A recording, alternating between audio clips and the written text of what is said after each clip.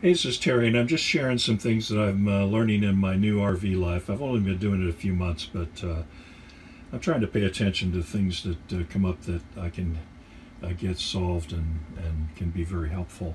And I'm sharing some of those things that I've found with anybody who cares to listen.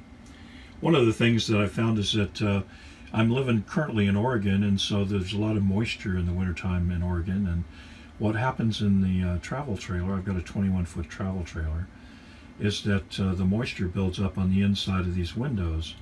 So in the morning when I get up, they're just glazed over with moisture, and you know, moisture inside the trailer is not a good thing, no matter how it comes. And so trying to get that off periodically became an issue. You know, by the end of the day, it'll finally dry up if you don't do anything, but you know, that takes a long time with the heater going and stuff. So so I would do some other things trying to get the moisture off the windows, and so that I could see out the window and or have the beauty come in. So first thing I used was paper towels, and paper towels work pretty well. There's no big deal there. Paper towels are inexpensive and all that stuff, but you use an awful lot of them to get that job done. So I probably used 4, 5 sheets for each window. They get all wet, and then pretty much you can't use them. Even if you try squeezing them out, that just doesn't really work with paper towels. So then I thought about, well, a chamois might work. You know, I've used chamois on cars and stuff. So I went to the store and I found these cloth or some kind of cloth-like substance that's like a chamois. And this works better. It's really good, and it saves on waste, that's for sure, because all I do is squeeze out the water, and then I can use it again and again.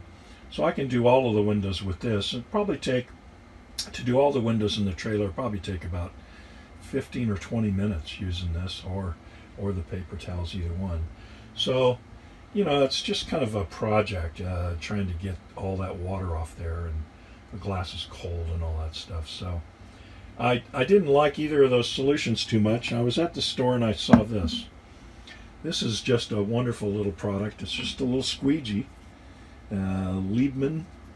I was buying a new mop, I think it was, and I happened to see this hanging on the, you know, where all the cleaning things were, and you can see from my hand it's really small. I think the blade is probably 8 inches, but you know, it does very, very well on the windows, and just a few strokes and you're done. So this morning I cleaned off the water from all of the windows in the trailer in about 2 minutes. I mean, if that. It was just amazingly fast, and so clean too. So I maybe mopped up some water at the bottom with a paper towel or something, but this just got the water right off the glass, and then the normal heat inside the trailer, you know, kind of takes over and keeps them clean. I have a tendency to shut the heater off at night, so I'd rather sleep when it's cooler. So anyway, this is just a great product for helping to keep your windows clean in your RV. And this thing cost me $3.46.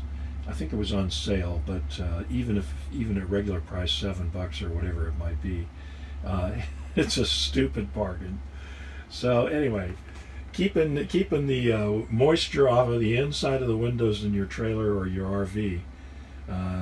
These are some of the solutions that I've tried, and of course this one with squeegee is the best. Hope you're having a great day.